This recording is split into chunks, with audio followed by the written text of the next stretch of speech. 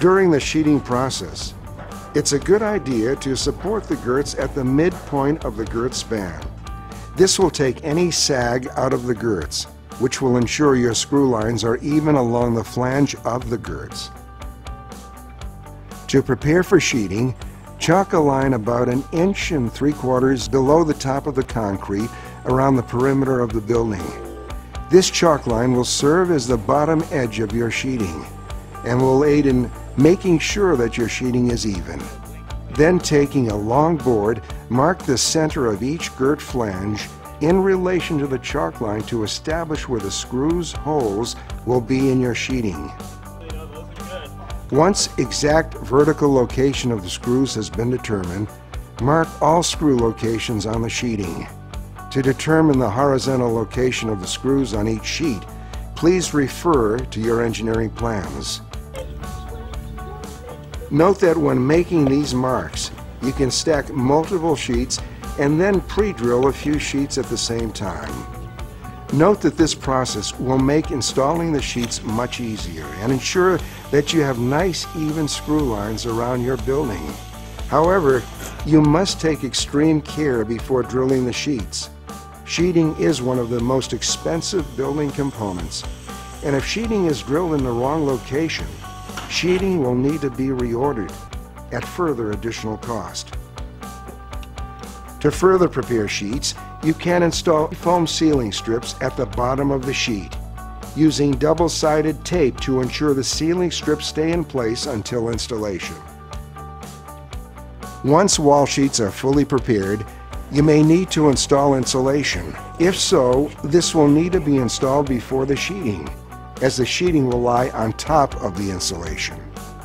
First, cut the insulation to the proper length, which you will need to measure beforehand, and then after pulling the insulation tight, secure the insulation to the frame using double-sided tape and make sure to cut off any excess. In this building, we are using foam foil insulation, which requires overlapping the individual sheets by approximately 1 to 2 inches. Then the flanges are folded back and the self-adhesives bring the two edges together, and then a staple is placed approximately every 12 inches along the length of the insulation. Once insulation is installed, you can install the sheeting over it. As the sheets are lifted, someone needs to make sure the bottom of the sheet stays even with the chalk line snapped earlier. Once the sheet is properly aligned and the sheeting ribs are plumbed with a level, screws can be installed through the pre-drilled holes into the base angle, girts, and E-purlin. When installing sheeting on all walls, start at the back side of the building working towards the front, so that when the building is viewed from normal line of sight, you will not see the overlapping sheeting. Once the sidewalls are installed, end wall sheets can be installed using the same techniques as used on the sidewall. Start by installing any insulation.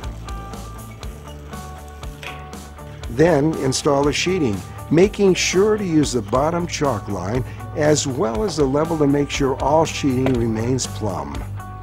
Keep in mind that the sheeting on the end walls needs to be well thought out, as each sheet has a different height and has a specific location in which it will be placed. Care should be taken so that there is as little sheeting wastage as possible. Note that when installing sheeting on an end wall, a portion of the sheeting will extend above the rake angle.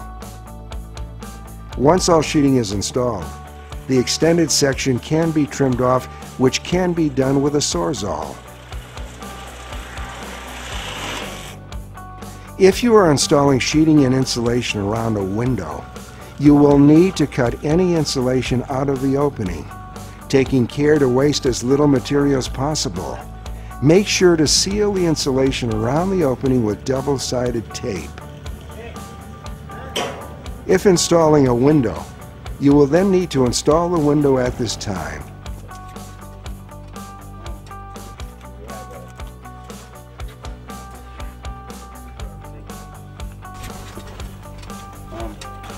We have a... That's what I was thinking.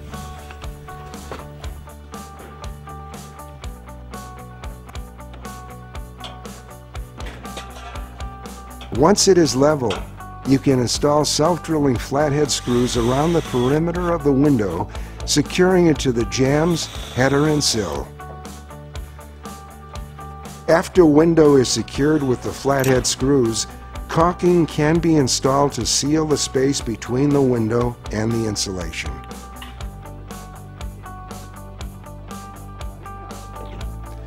Once the window is sealed, jamb trim can be installed on all four sides of the window to prepare it for sheeting. The top horizontal piece should be approximately 2 inches longer than the width of the window. Then 1-inch lips can be cut on each side so that the top piece of trim will fit over the top of the vertical pieces. This is done so the flow of water will not be directed into the building spaces. The jamb trim can be secured to the jambs, header, and sill using flathead screws. Once it is secured, siding will need to be measured to cut so that it will fit around the window. Be aware that any sparks during cutting could permanently stain steel products. Take care when cutting materials, especially when cutting sheeting, trim, or any other painted material. Also ensure that care is taken when handling cut sheets. Once the sheet is cut, fit it around the window.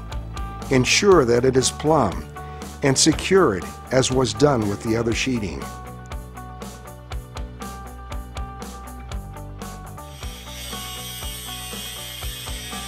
If you are installing sheeting and trim around a door, follow a similar procedure.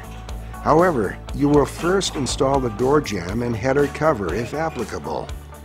Then install the jamb trim, followed by the insulation and finally the sheeting. The door itself does not need to be installed until later.